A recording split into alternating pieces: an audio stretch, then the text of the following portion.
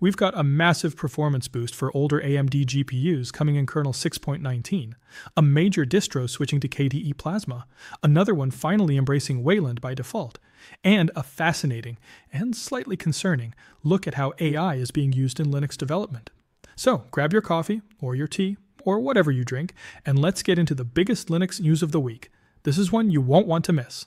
Alright, let's kick things off with the kernel, and this is a big one, especially if you're running older AMD hardware.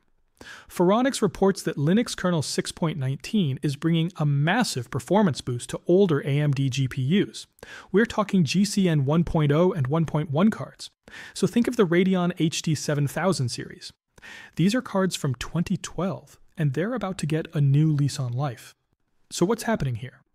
Well, for a long time, these older cards have been using the legacy Radeon driver. But now, thanks to the hard work of Valve engineers, kernel 6.19 will default to the newer AMD GPU driver for these cards. And the performance uplift is, well, it's pretty staggering. In some cases, we're seeing over 40% improvement. That's not a small number.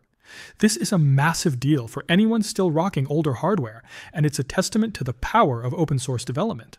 It also means these older GPUs get access to the Mesa Rad-V Vulkan driver, which will make a world of difference for gaming with Proton. In other kernel news, it's time to say goodbye to Linux kernel 6.17.